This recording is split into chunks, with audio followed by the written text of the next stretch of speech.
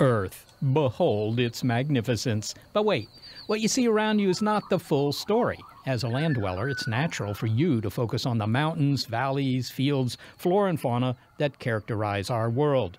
But land makes up just a fraction of the planet's surface. More than 70% of the world is covered in water, prompting some to quip that a more appropriate name for Earth would be ocean.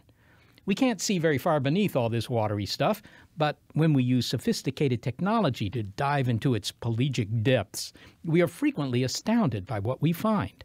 I'm Seth Shostak. Molly Bentley is at the ocean, and we'll hear from her shortly. Welcome to Big Picture Science, produced at the SETI Institute, where researchers investigate the nature and origin of life. On Big Picture Science, we step back to get the wide-angle view on science and technology. And in this episode, we go wide and deep to reveal the marvels and the menace of the sea. From the panoply of life that resides there, most of it still undiscovered, to the tectonic forces that shape the seabed and the rest of the planet. And not all of these are benign. The ocean floor has the potential to release seismic energy that could devastate our coasts. It's what lies beneath.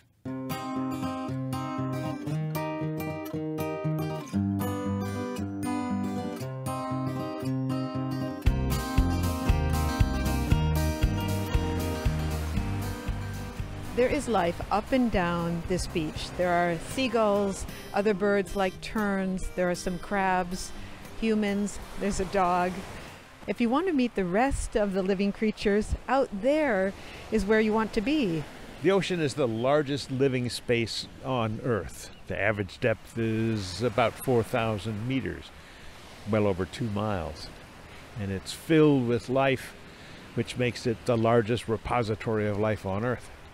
Although biologist Bruce Robison is one of the few who have plunged to its watery depths. Dr. Robison of the Monterey Bay Aquarium Research Institute has used submersible robots to explore some of it. Diving into the deep ocean with a submersible is certainly the most exciting thing I've ever done. It's exciting because there's always something new. It's a physical challenge because you're running the vehicle and trying to make sure that everything goes safely and well. And it's also intellectually challenging because you're trying to figure out what it all means. What are these various parts? How do they hang together into a functional system? And what the heck is that animal? And it is in the deep ocean that biologists made a discovery about life on this planet that forced one recalculation of the distribution of animals. Now, if you place your hand at the back of your neck, you'll feel the bone that runs down to your rear. The spine is something that you share with many other animals. You are a vertebrate. Now, recently, the most numerous vertebrate on the planet was thought to be the chicken. These domesticated seed eaters are thought to number 24 billion. That's more than 3 times the number of people on Earth. But the chicken's days of wearing the crown of the most populous vertebrate seem to be over. The new title goes to an animal that lives beneath those waves. And this discovery surprised biologists. A fish called the bristlemouth may be the most numerous vertebrate on Earth. The bristlemouth fish is nondescript in some respects in that it has some distinguishing characteristics, a small eye, a big head, but they impress one who meets them with their numbers. They are vast.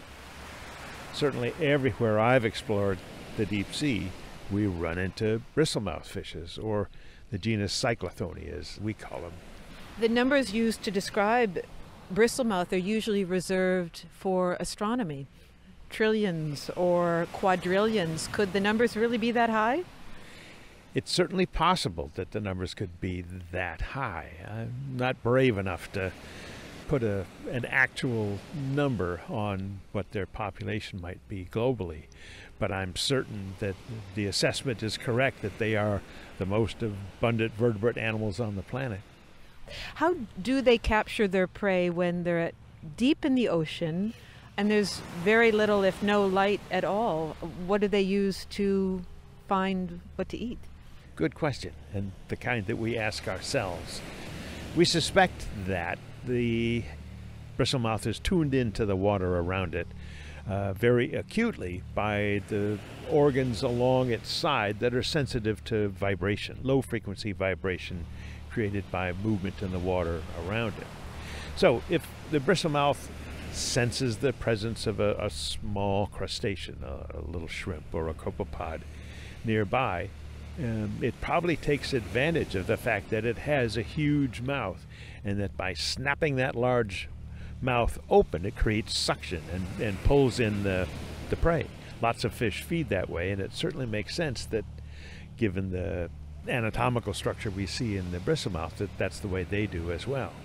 Now, the bristlemouth is translucent. Is that a particular adaptive strategy for an animal in the deep ocean? Is that where you would find that physical characteristic most often? A translucent body is very useful for animals that live in the mesopelagic, or what's called the twilight zone, where there is still just a little bit of sunlight available during the day. It's a camouflage of sort and makes them hard to detect.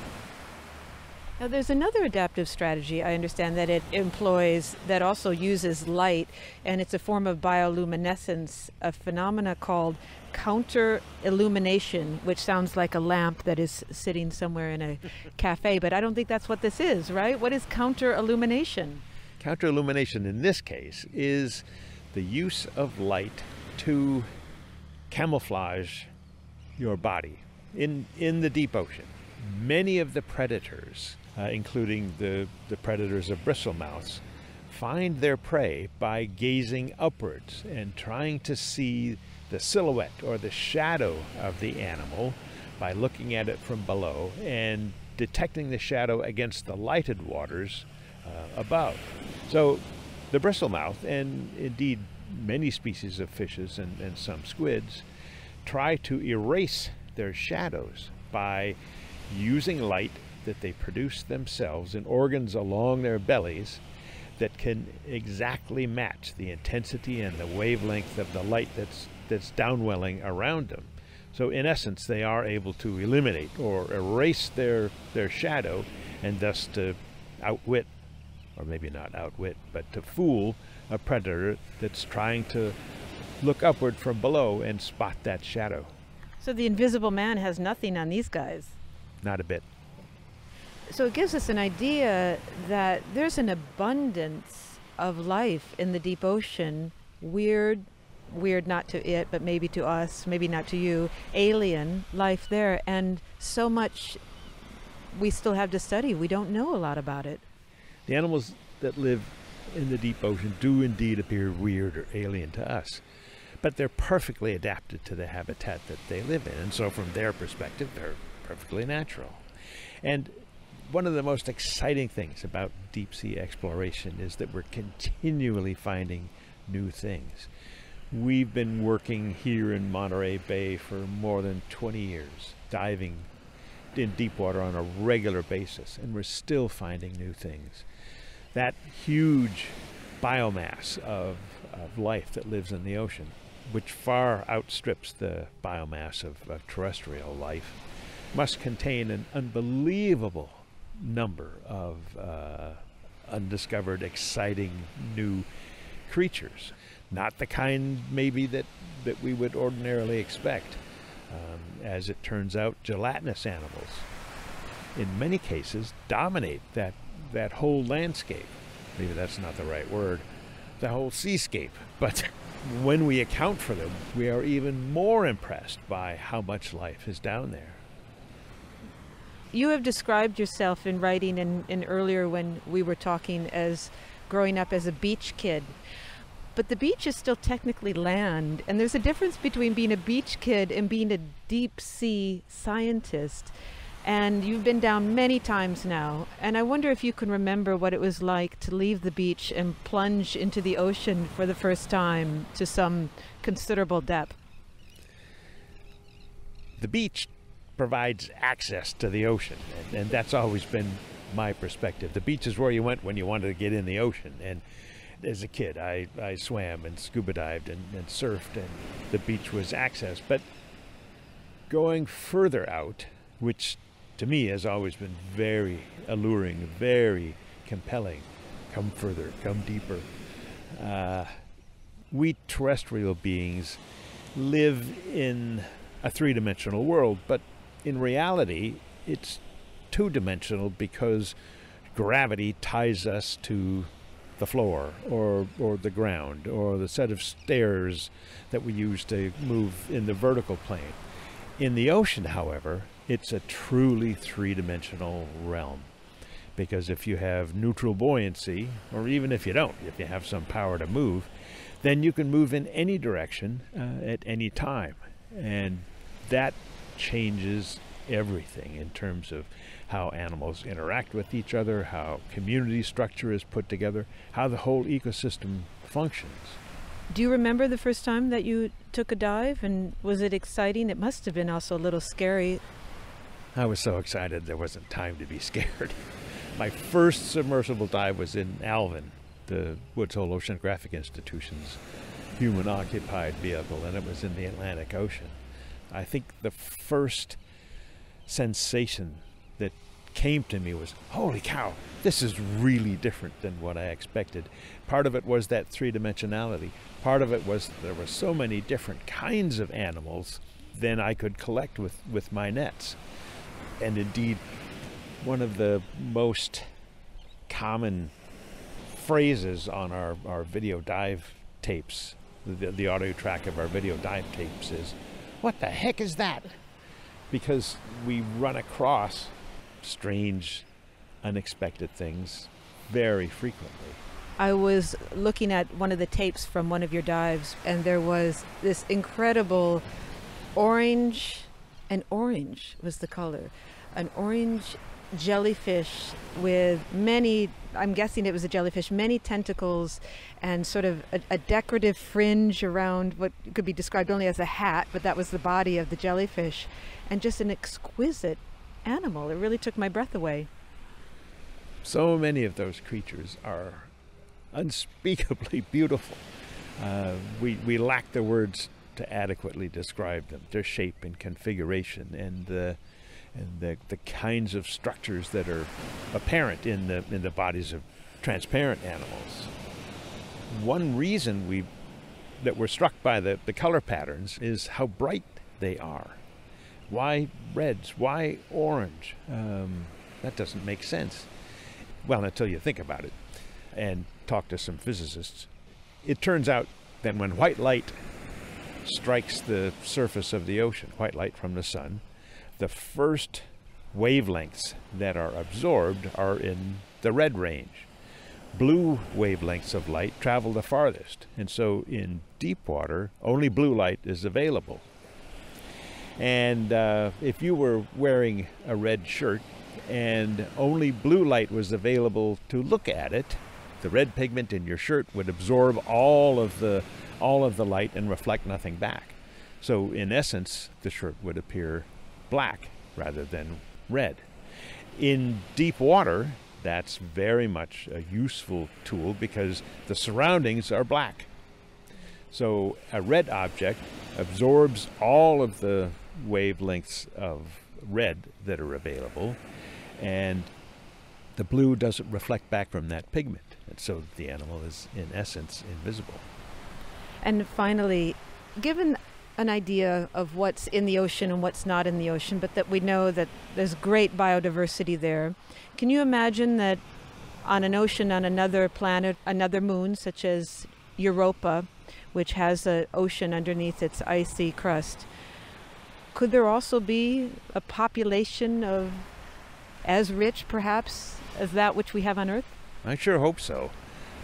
One of the things that you learn to appreciate about life itself is that it is persistent and it invades every possible living space, even things that seem so harsh to us as to be unimaginable as places to live.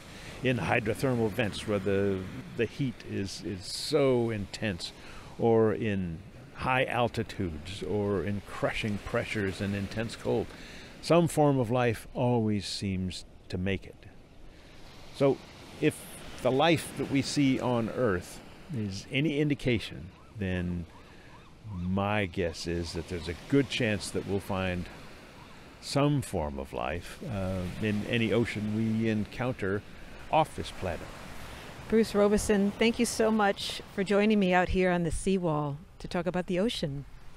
Sure, glad to. It's a really exciting prospect for anybody who stares and looks out across the surface and then imagines, I wonder what's down below.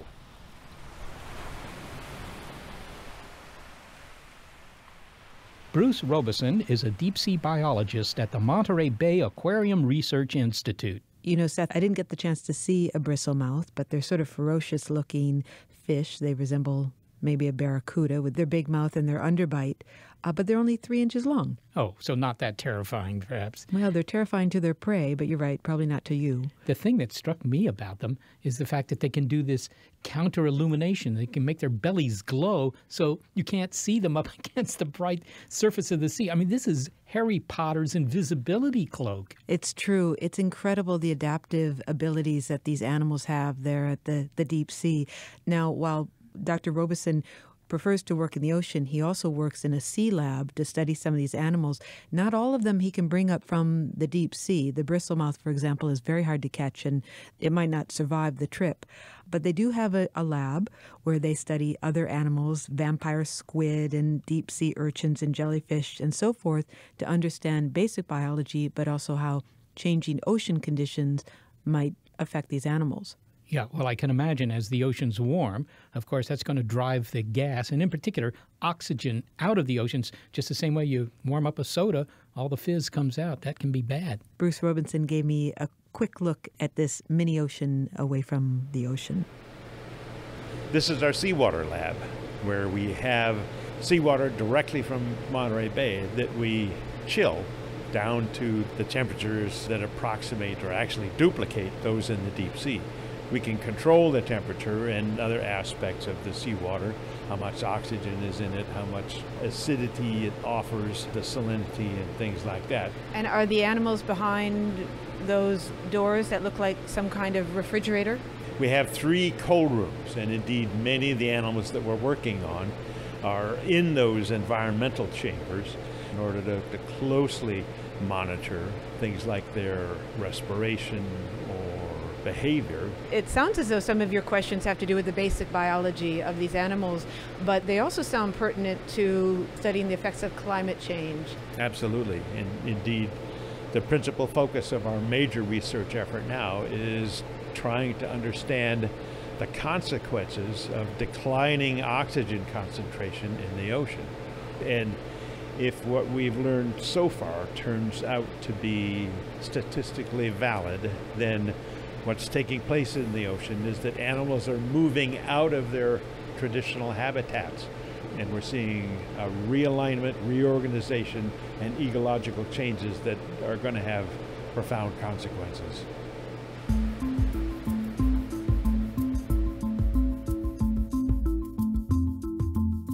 The ocean tantalizes us with its many murky mysteries. Even our knowledge of its topography is often fuzzy. So, lo and behold, another discovery in the deeps, like the high number of bristlemouth, which also demands a superlative, the largest geologic structure on Earth. It's What Lies Beneath on Big Picture Science.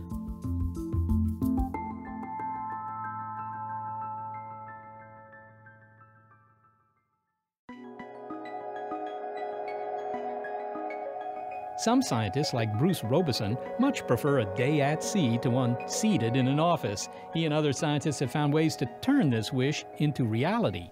Hi there, my name is William Sager. People call me Will. I am a professor of Earth and Atmospheric Sciences at the University of Houston, and my job is a really cool job. I explore the oceans with sound and geophysics, and I study deep-sea volcanoes, among other things. Imagine walking 2 miles from your home, more or less the way a crow flies. It'll probably take you almost an hour, and you'll end up in someone else's neighborhood. Now imagine traveling that distance, 2 miles, down into the ocean. That is where the deep volcanoes that Will Sager refers to reside, and that is his laboratory. Volcanoes that rise from the seafloor are thought to be caused by the movement of tectonic plates. As the plates drift apart, Plumes of magma surging from within Earth's hot interior pour through the gap. We say are thought to because there's still a lot we don't know about the ocean. Just as our catalog of biology that resides there is incomplete, so is our map of the deep ocean's physical structure. So surprises should come as no surprise. Up until a couple years ago, an oceanic plateau southeast of Japan called the Shostak Rise was thought by scientists to be just that, a plateau of ancient lava created by a series of volcanoes. But recently, Dr. Sager, who has studied this geologic structure for years, took a closer look. His team analyzed core samples taken from the plateau and compared them with seismic reflection data. Now, those are data collected on a ship when scientists deliberately produce some acoustic waves. The waves bounce over whatever lies beneath and reflect back to the ship, where their amplitudes and delays are used to interpret the structure of the plateau. Frankly, this is just like sonar, but in the service of geology. And what Will Sager found is that what was thought to be a series of mountain ranges was revealed to be one single massive volcano. It is called Tamu Massif. This undersea volcano has snatched the crown of biggest volcano from Mauna Loa in Hawaii. Now, Mauna Loa's size is approximately 2,000 square miles or 5,200 square kilometers. Tamu Massif is roughly 120,000 square miles or 312,000 square kilometers. It is the size of Poland or the state of New Mexico. Are there any bigger volcanoes around? Yes, but not in our neighborhood. You need to look skyward to Olympus Mons on Mars. Will, maybe you could describe what a massif is underwater there. I mean, is it just a big rise of land? Should I think of it as like a mesa in the American Southwest, except maybe larger? Yeah, that's a pretty good visual. We purloined a French geological term. Massif means an isolated mountain range, basically. But Tamu, I mean, that sounds like a Polynesian god, but I take it it's not. No. So when we went out there 20-some years ago to do our first surveys, we needed names for the things. I was at the time at Texas A&M University, and that's TAMU. Okay. So this is an underwater volcano then. I mean, is it erupting now? Is it doing its volcanic thing, or is it just sitting there kind of quiescent?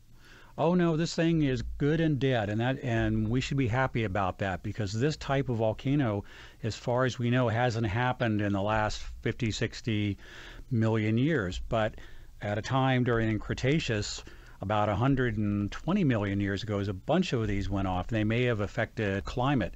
So this outpouring of lava that would have formed this big volcano would be a bad thing to have happen. It really might be climate change on a global scale. So as far as we know, it was active about 145 million years ago, and since then it has moved away by plate tectonics a long way from where it originated. Now, you used a research vessel to explore Tamu Massif. Maybe you can describe that vehicle. I mean, is it something that you get into and actually go underwater? Well, no, it's not that much fun. I'm a geophysicist, which means I use remote sensing to look at the bottom of the ocean and what's beneath the bottom of the ocean. So I don't get a chance to go into research submersibles very often. One day I'll tell you the story. I actually did do that once in the Gulf of Mexico and discovered a deep sea squid that nobody had seen before. And so I'm probably more famous for that than anything. And I don't know anything about deep sea squid. But anyway, so we used two special ships for this. One was called the Integrated Ocean Drilling Program, now called the International Ocean Discovery Program. It's a deep sea drilling ship. We actually drilled pieces of rock from this, so we knew that there were massive lava flows that came out of it. And then we took another ship that used seismic techniques, the same techniques the oil industry uses to look deep within the earth to find oil. We used it, there's no oil out there. We used it to shoot sound waves deep within this volcano to see the layering. So we could see not only was it a single volcano and the lava flows all seemed to come from the center, but also we had pieces of those lava flows to know that there were massive, very thick lava flows. You know, I'm picturing something that's kind of conical and has calderas, kind of a scooped out section in the center. Would I see any of that if I saw underwater photos of this thing?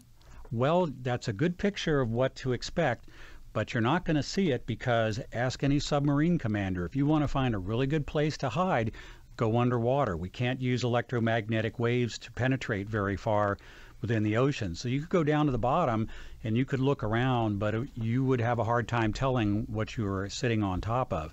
If we could take away the whole ocean and photograph it from a satellite, then we would see it, just like Olympus Mons, the solar system's largest volcano on Mars. Then we could see what it's like, but we really couldn't see it because it's all covered by the ocean. So Olympus Mons, it's this big volcano on Mars. It's extinct, but it's 3 times as high as Mount Everest. So Tamu Massif, I mean, judging by the name, I figure it's big. Is it in the Guinness Book of Records? Is it the biggest? Well, I don't know of any Guinness Book of World Records for scientific claims like that. And it's actually kind of a funny story because I would have always told my students, don't ever say something like that because you're just going to get other scientists mad and try to prove you wrong. But in order to get it published in a top journal, they basically said, the editor said, well, okay, it's a big volcano, so what? And I said, well, as far as I know, it's the biggest volcano in the world.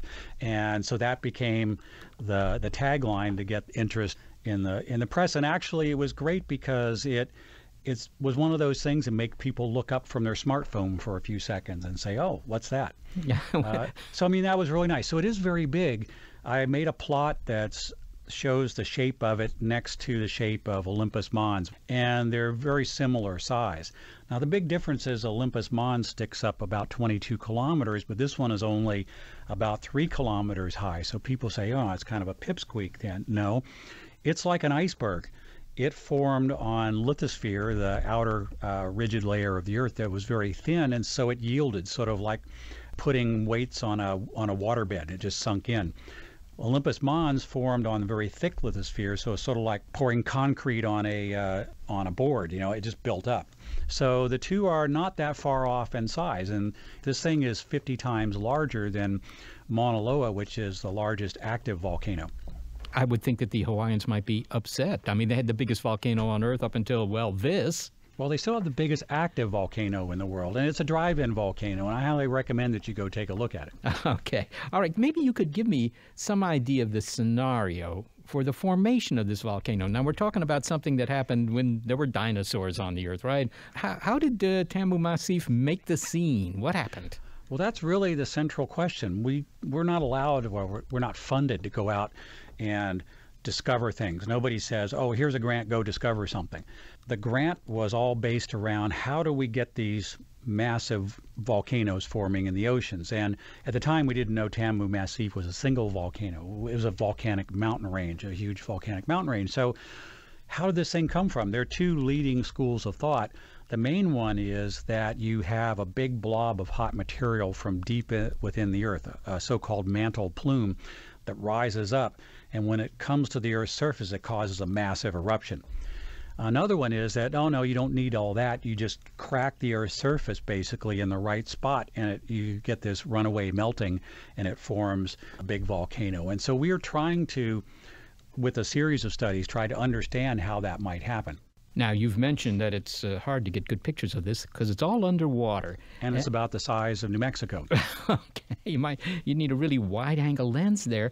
Okay, so how deep is it? I mean, we're talking about, things at depth here. This is not just below the surface. And was it always underwater? Well, that's also a really good question. Well, today, there's a little peak that sticks up to about 2 kilometers depth. Sorry, I'm calibrated for kilometers under the ocean, so maybe 1.5 miles, something like that. And then the main top of it is down about 3 kilometers, so a couple of miles. And so if you could take away the ocean, you could fly over it like in an airplane. You could definitely see it, but it would still be like flying over the state of New Mexico. It's that big. And the slope is very, very shallow. So if you were standing on it, you'd have a difficult time telling which way is down. It's only about a slope of about 1 degree. So that's the real challenge, is it's both very big and it's also covered with water. And the other real challenge is that it's in the middle of the ocean, which is very, very hard to get to. So we ran a few lines with our seismic system. It's sort of like studying New Mexico by going along the major interstates and saying, oh yeah, I know how New Mexico came around. You say that it's 3 kilometers down. Now, Right. I don't know much about diving. I don't do diving myself, except with a snorkel, and I can't imagine a 3 kilometer long snorkel. Can Nope. you can You humans? wouldn't want to do that. No, I suppose not. I mean, it would be kind of inconvenient to carry around, if nothing else. But can humans get down to 3 kilometers depth with the right kind of aqualung, or is that completely out of the question? Oh, that's completely out of the question.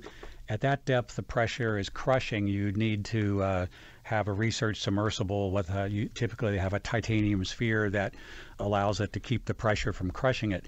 No, with divers can only go down a few hundred feet, even the most highly trained one with the best equipment.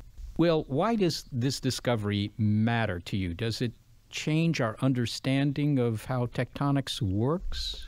Well, sure. That's the reason for me to study it. So let's say that I discovered a new T-Rex that was 50 times larger than the other T-Rex that we knew about. That would probably make paleontologists rethink everything they know about how dinosaurs came around. And so it's the same thing with this big volcano. It's much bigger than any other single volcano that we knew about. And so now if you're a volcanologist, you have to put this into your worldview, is that we can have eruptions that seem to come from a single source that can form volcanoes that are the size of large states. So that's much bigger than most volcanoes we know about. If this kind of a volcano had formed, say, in North America, I mean, that would be the biggest thing about North America, perhaps. Well, right. I mean, it would be huge, and you would see it from space, and we would know all about it, and it would be part of our knowledge. But because it's hidden under the ocean, we don't know it. Well, finally, Will, it's often said that we have better maps of the moon or of Mars than of our ocean seafloor. Is that still true? And does this revelation of the true nature of Tamu Massif change any of that? Well, that's a good question, because I sometimes say that exact same thing, especially when I'm trying to tell people how little we really know about the oceans. It turns out that NASA and some others, I think the European Space Agency, have sent out satellites that actually map the surface of the ocean, and from that they can infer the depth of the ocean. It's kind of complicated, but it's looking at the gravitational effect.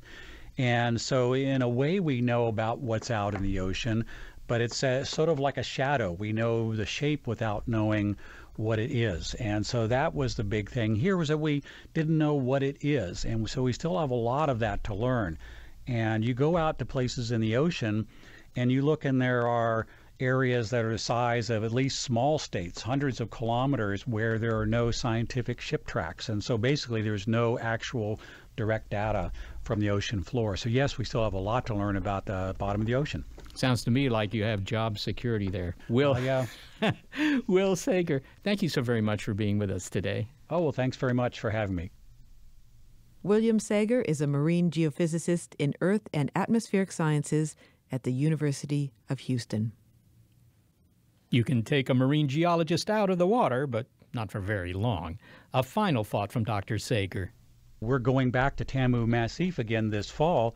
I've got a cruise on the research ship Falcor, and we're going to be collecting both bathymetry, that's ocean depth, and magnetic field data over Tamu Massif to try to figure out better exactly how it formed. And the best thing is that we're going to be online. If you Google Schmidt Ocean Institute, you're going to be able to tune in and see what we're doing.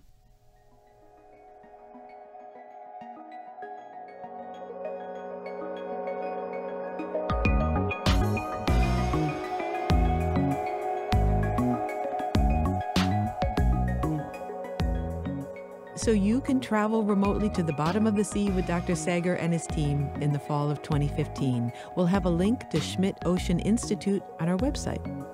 Will Sager says that Tamu Massif is an extinct volcano, and we should be happy about that. Well, honestly, we are. I mean, just check our smiles. But the entire ocean floor is hardly this reassuringly quiescent. Powerful tectonic forces are grinding away right now and creating some very active fault lines. Up next, why the Cascadia fault zone in the Pacific has seismologists and coastal residents concerned.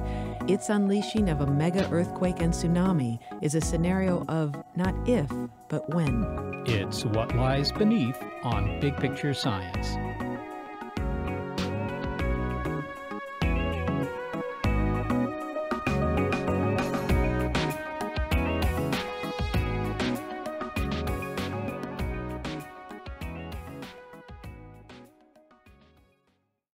The volcano Tamu Massif was created by tectonic activity. More specifically, it's thought to be the result of seafloor spreading. But tectonic plates don't just drift apart, they also slam together. The enormous Japanese Tohoku earthquake in 2011 originated in a subduction zone, where one plate is driven under another. In this case, the Pacific plate dives under the North American plate upon which Japan sits. And yes, you heard that right. Japan is partly situated on the North American plate. The result in March that year was a devastating and extremely rare magnitude 9 earthquake. But it was the tsunami that followed that caused the meltdown of the Fukushima nuclear power plant. All told, more than 15,000 people died in the combined disasters, and hundreds of thousands were forced to evacuate their homes. An article in the July 2015 issue of the New Yorker magazine described the devastation of the Tohoku quake and the experience of a marine geologist and geophysicist, Chris Goldfinger, who was in Japan at the time, attending an international meeting on seismology. The New Yorker article quickly went viral, urgently posted and forwarded in email and on social media. And this is because Dr. Goldfinger's area of expertise at the University of Oregon is another subduction zone in the Pacific Ocean that could potentially release as much energy as the Japanese quake, with consequences for the North American coast. Dr. Goldfinger studies a plate boundary that stretches from northern Vancouver along the coastlines of Washington and Oregon down to northern California. It's called the Cascadia subduction zone. It's not as well known as the San Andreas Fault or even the Japanese subduction zone, although that may have changed with the New Yorker article. This collision at the Cascadia Fault, where the Juan de Fuca plate ducks under the North American plate, well, that's usually fairly quiet. The occasional small quakes there don't rattle the residents of the Pacific Northwest. The potential for a large one, however, does. Dr. Goldfinger and other scientists estimate that the Cascadia Fault Zone has built up enough stress to produce a magnitude 9 earthquake, and as with Tohoku, create a massive tsunami. The discovery of this danger was the result of some clever scientific work. Chris, I wonder if you could take us deep into the Pacific Ocean to the Cascadia subduction zone. Give us a description. Now, if we were able to go down there, where would we go and what would we see if we could also speed up time? What would we see occurring? Well, so you'd be about 60 to 100 miles offshore in about 3,000 meters of water. And what you see is just a big pile of mud. You know, the abyssal plain of the Juan de Fuca plate is fairly flat, lumpy, sedimentary surface. And then you run into essentially a mountain range, but very low subdued topography. And that's where the plate boundary is, where you meet North America. And so they're converging at about 40 millimeters a year, roughly. And if you could speed up time, you would see sediment piling up on the North American plate. It's sort of a little bit like a snow shovel, just scooping up more and more snow. And the Juan de Fuca plate is the stronger of the two, so as they converge and while they're locked, the North American plate buckles, and it just sort of folds up like a spring, essentially. It's rubberier than the Juan de Fuca plate. Eventually, it has to give, and the earthquake is when that locked plate boundary lets go. North America leaps forward and subsides. Part of it subsides a meter or two along the coast, and the outer part bulges upward as the spring is released, and that's the part that generates the tsunami. Does the Pacific Northwest feel earthquakes often? No, that's part of the whole enigma of Cascadia, is the number of earthquakes that have been recorded well enough to know something about them on the plate boundary. There are actually only 6 or 7 of them. We almost know them on a first-name basis. And so all the earthquakes the Pacific Northwest has are on plate boundaries that are peripheral to Cascadia, and the plate boundary itself is almost completely silent. So in some ways it really belies the potential it has to create an enormous disruption. What exactly are you predicting? Although I know that predicting is a taboo word. It's very much so. Yeah. With seismologists, but still, what does it have the potential to do?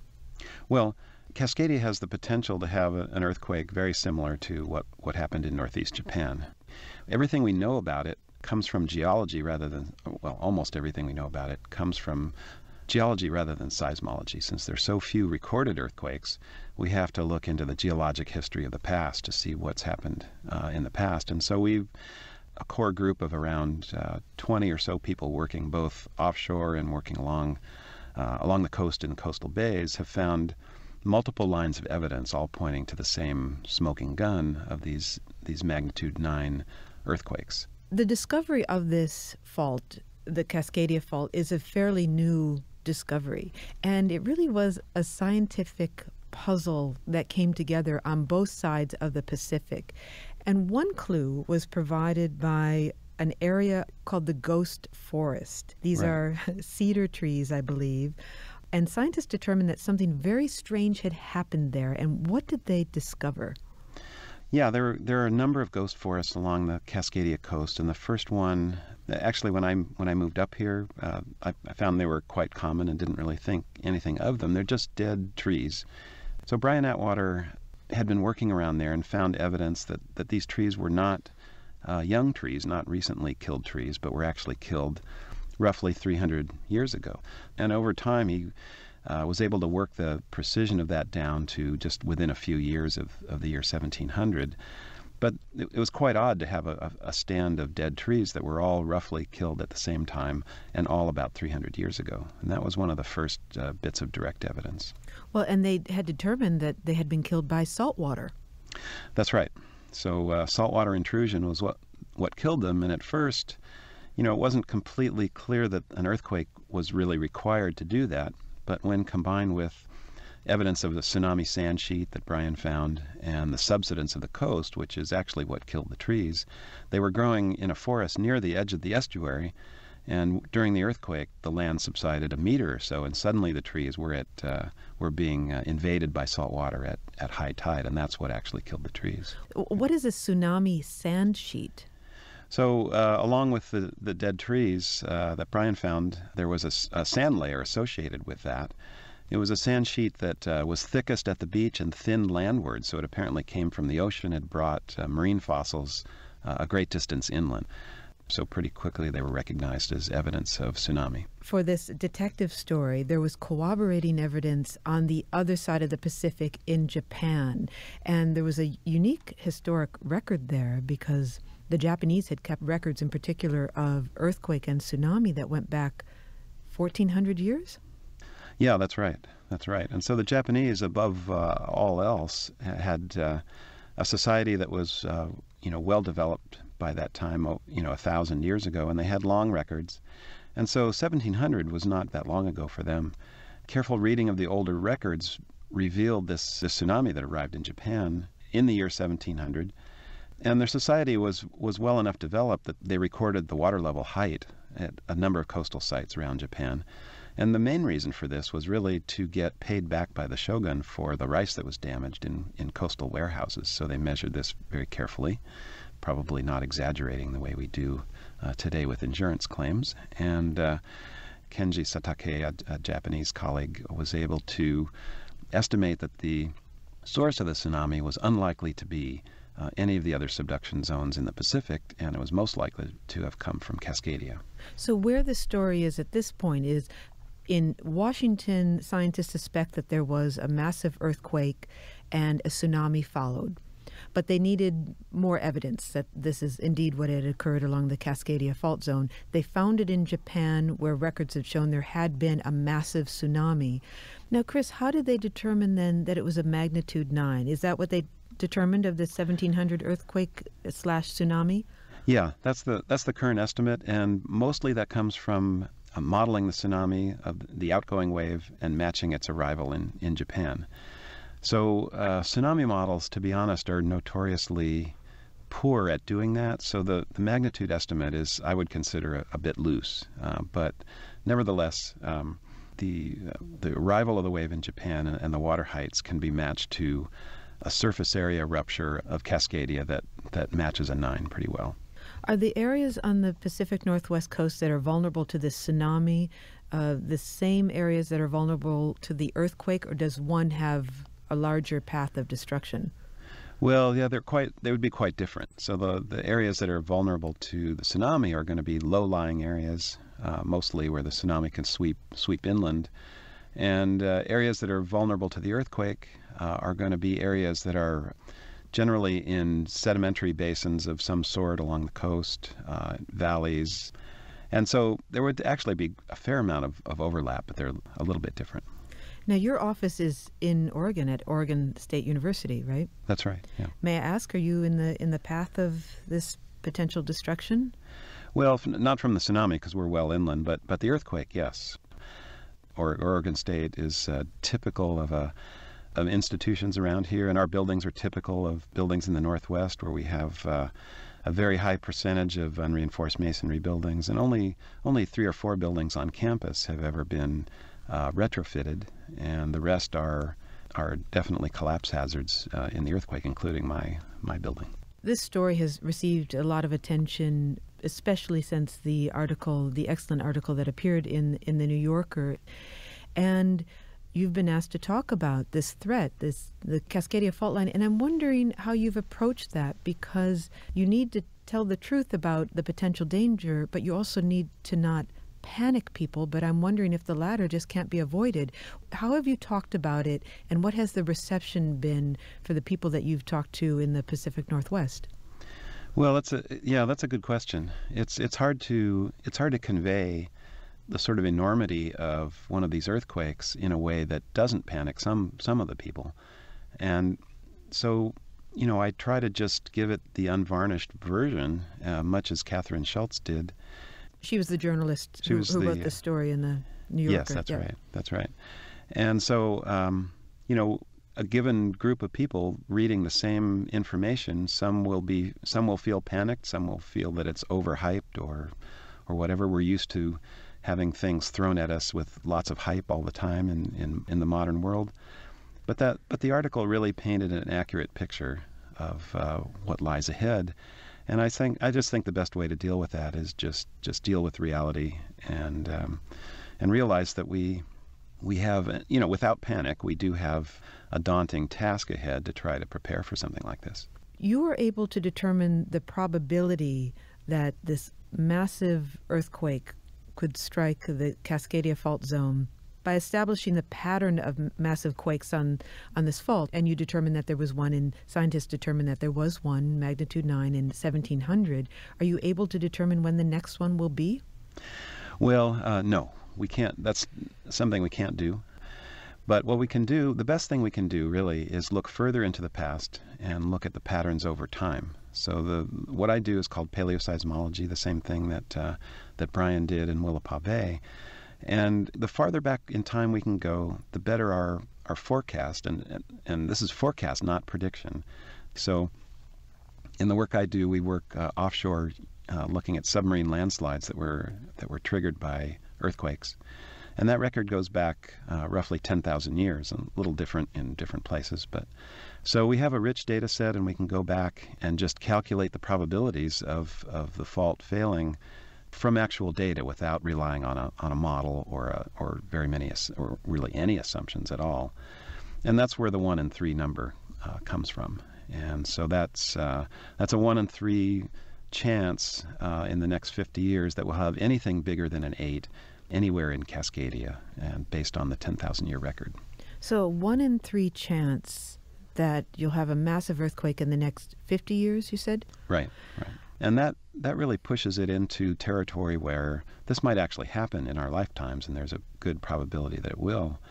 And that sort of really kicked the thinking about this into a different gear altogether. Chris Goldfinger, thank you so much for speaking with us. Thank you very much for having me on. Chris Goldfinger is a marine geologist, geophysicist, and paleo-seismologist at Oregon State University. Well, what he had to say is certainly sobering, and I'm saying that here in California, which after all is riven with faults. But there's no doubt about it, there are still secrets under the ocean. Water is, after all, it's just a great cloak. Sunlight doesn't get down there. There's suspended material in the water, so even if you go down underneath with lights, you don't see far. And radar and radio, they just don't work underwater. It reminds me of what Carl Sagan said in a different context years ago. Somewhere, something is waiting to be known.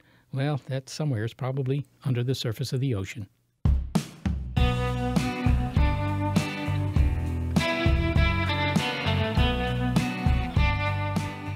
Thanks to the deep thinkers who helped produce this show, Gary Niederhoff and Barbara Vance. Also thanks to financial support from Rena Shulsky David and Sammy David. Big Picture Science is produced at the SETI Institute, where scientists study the origin and nature of life. And a big thanks also to our listeners. Your ears have been attuned to what lies beneath. If you'd like to hear more Big Picture Science, you'll find more. The episodes are in our archive at bigpicturescience.org. And if you're a podcast listener, but you prefer listening to over-the-air radio, despite the fact that radio waves don't penetrate the ocean water very far, check out the listing on our website of radio stations that carry the program. And if your local station is not on that list, consider letting them know you like the show. And do you have a comment, a criticism, or a suggestion? Well, toss in some faint praise and then email it all to bigpicturescience@seti.org.